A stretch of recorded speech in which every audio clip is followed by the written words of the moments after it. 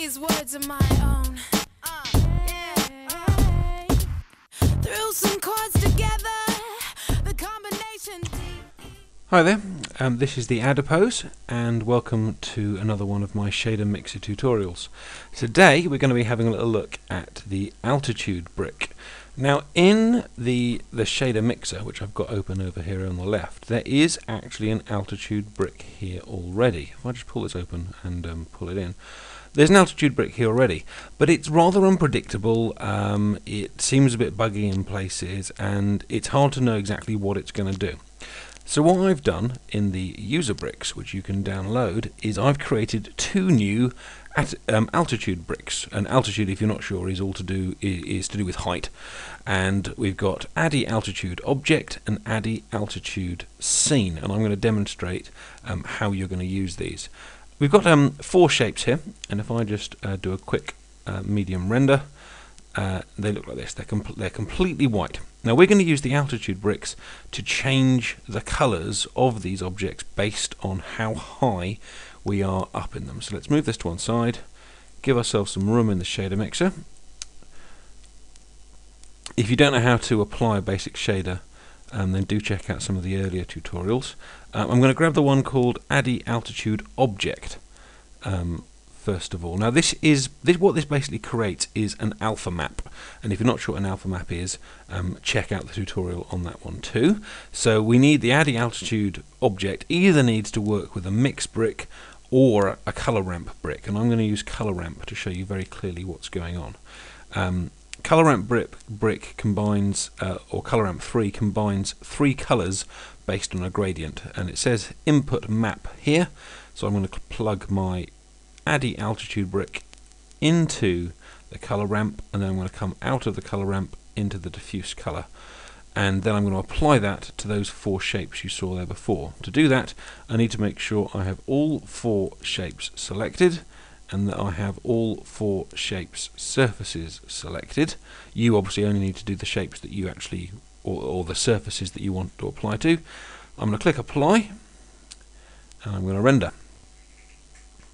And what we can see here is what we hoped for, and we can see that we've got the colours changing based on when it gets to a certain height in each object, and it goes from green to blue to orange. Now, if this was if I'd done this with a normal mix brick rather than the color ramp, it would just be 2 colors, and where it's currently blue would be the transition between those 2 colors. But I've done it like this to make it clearer.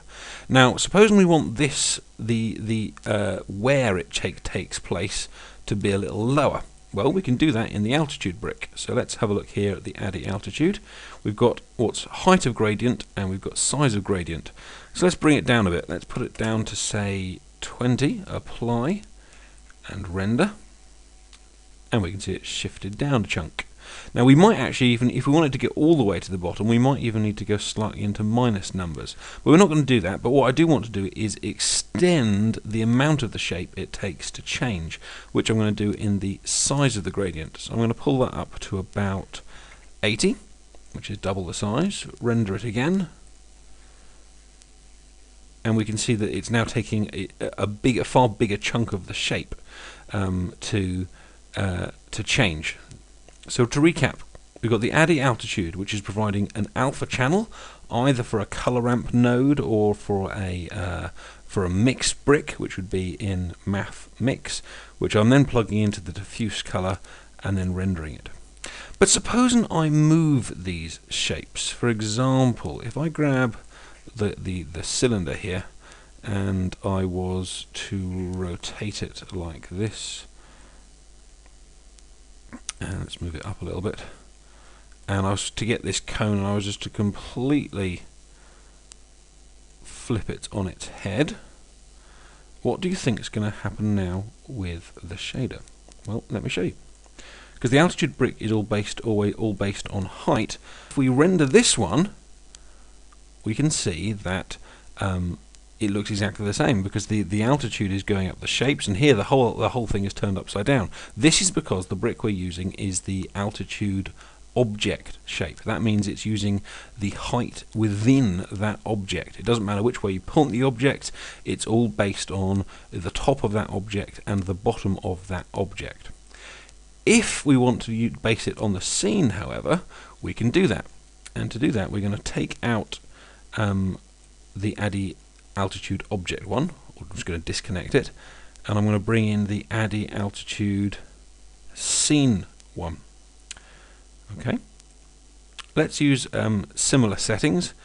We said height 20, but actually no, let's stick with the 50, and let's go for the 80 like we had here. I'm going to come out from result, input map into my color ramp, apply this, and render.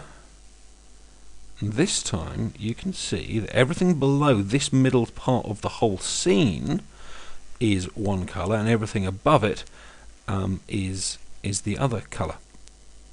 So this time it doesn't matter which way up the shape is, it matters where the shape is in the scene and where that particular part of the shape is in the scene. One last thing. Suppose we wanted the transition to appear right at the top of these shapes here. Now we could do it by guesswork, and we could just keep changing the numbers until we got it. But supposing this was a huge mountain, we don't want to keep fiddling all the time to find out where we're going to put it. So to find out quickly, we're going to go use a null, create new null, except, which is going to create an invisible object at the bottom, but we can see where it is.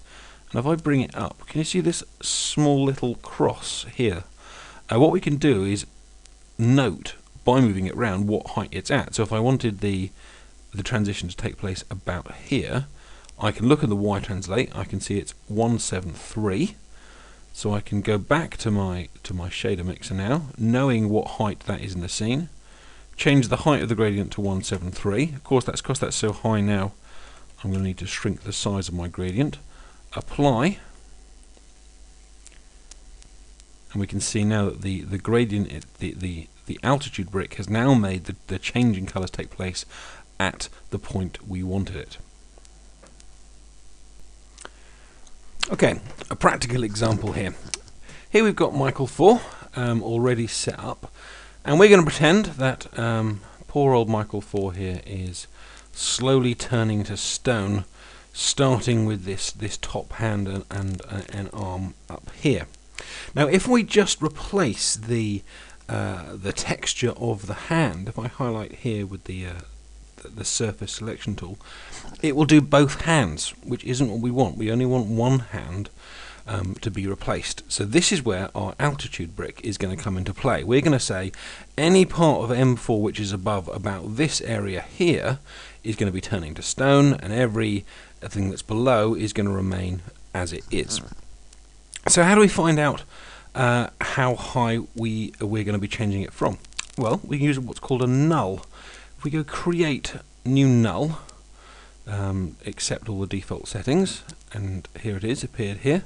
Select it, parameters, and if we do the Y translate, it will move up. We can see it here, just kind of coming up between these legs here and all the way up. And what we can do is we can put it roughly the height that we want our change to take place, and look at the number over here on the Y translate, which is 168. So we know it's going to be roughly around that number that we want this stone to change to take place. So let's go back to the normal camera and just do a quick render to show you that we're starting with a normal. So there he is. Let's move that to one side now. Go into the shader mixer, move the screen over so we can see, and we need to make sure that Michael is selected, and we need to make sure that the skin we're going to work on is selected, which at the moment is going to be the forearm. Into the shader mixer, file, from scene, material. So that's going to grab what is going on with his skin right now, and we've got what we can see is the standard 2 surface bricks here, which we're not going to touch this time. We've got an image brick, and if we open up image here we can see it's limbs, which is his texture, and then we've got the tiler, which is controlling how many times the texture is repeated, but in this case it's once. So we're going to be making a mix of two images. So we're going to need a mix brick, which is going to be set to colour, and I got the mix brick from the math section here. I've set that to colour. The existing texture is going to be going into the base. The layer is going to be my new texture, and I'm going to grab another image block out of patterns. I'm going to go into that image. I'm going to browse. Oh, that came up quicker than I expected there. I'm going to browse, and I'm going to grab a kind of metally, stony texture. You can change this texture later if you wanted to. That's going to go into my layer, and then my altitude brick is going to control the alpha, and I'm going to use the altitude scene object because I want it depending on how high that actual part of Michael is in the scene. It's not actually dependent on which part of him it is. So how does this work? We grab the result, the one that I've labelled result, and go straight into the alpha. We look at the height of the gradient, and what do we say it was? It was about 160, wasn't it? So let's try 160. Let's make sure we've got this one right. We've got the existing texture going into the base, we've got the new texture going into the layer, we've got the ADDI altitude brick controlling the alpha with the height set, and then we need to come out of this mix brick into the diffuse colour over here. We need to apply it, just make sure Michael's still selected and the forearm is still selected. I'm going to click apply, and let's render and see what we've got. And we can see his arm is slowly turning to this kind of concrete as we go up. The hand isn't done yet because the hand, we haven't actually applied it to the hand, but I think we'll move the texture up just a little bit higher. And so to do that, I'm going to change that to, let's say, 165. And we've also got this size of gradient one, which says over how big a period it will actually make the transition from one to the other, and let's make that just slightly smaller, 35, and I'm going to apply that again, and I'm going to apply it to the hand as well, because I happen to know that they use the same trans maps. And there we go, we can see his hand now is turning into this concrete metal, slowly transitioning over the arm, and by the time we get to the hand, the altitude brick is fully taken care of it. But very importantly, if we look down at the low hand, it hasn't been touched. Although it's the same texture, it's the same surface, because it's the altitude brick is controlling it, it hasn't changed. And just to conclude, I've added in a background here, a touch of depth of field, some higher quality lighting, and done a slightly longer render. I probably need to increase the quality of the Uber environment I used, but you get the point. You can see that the altitude shader having a clear impact on his arm here, looking very similar to the background behind it. We can see that this guy is effectively turning to stone with no extra tools in there other than the shader mixer. Well, I hope you found that useful, an introduction to the altitude bricks in the shader mixer pack, and I'll see you soon. Bye bye.